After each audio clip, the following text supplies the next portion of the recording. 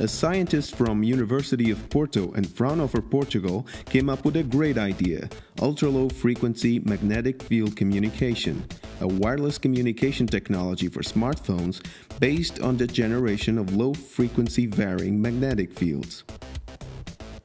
As most smartphones are already equipped with electronic compasses capable of measuring variations in magnetic fields, these are practically all set to communicate using this technology. So what can it be used for?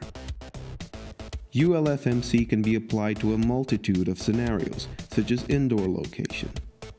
Antennas installed in the floor, ceiling or walls of buildings would transmit an in-building unique location ID to a smartphone passing by, allowing it to know where it is. If one combines this ID tag with the last fixed global navigation satellite system position acquired by the smartphone before getting inside the building, this location ID would become worldwide unique.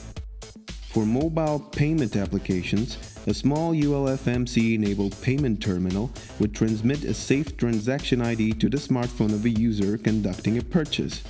This ID could then be used to comfortably finalize the purchase via internet. In comparison to near-field communication or QR code reading, ULF-MC does not require dedicated hardware on the smartphone and is much more user-friendly. Other application areas include access control and personalized location-based advertising. Besides, ULF-MC can extend global navigation satellite systems to otherwise unsuitable scenarios such as skyscraper cities with urban canyons or tunnels, and even help people with disabilities.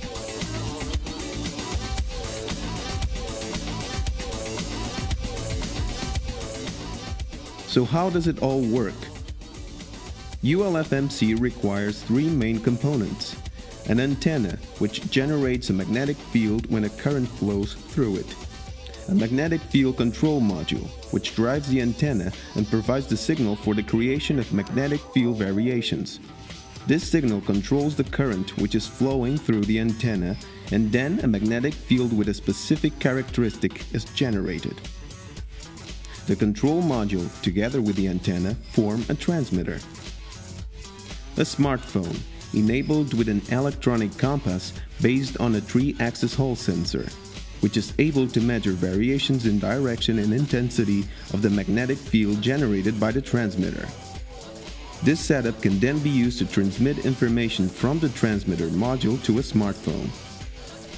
And no, there's no need for dedicated hardware on the smartphone other than the electronic compass that is commonly available in most devices. Fraunhofer, Portugal has applied for a patent, and a team of researchers has been implementing a successful technology demonstrator. ULF-MC is also a recognized technology. Recently, it has been awarded the Galileo Master Prize in the European Satellite Navigation Competition 2012 edition. If you want to know more, check us out at fraunhofer.pt or galileomasters.eu.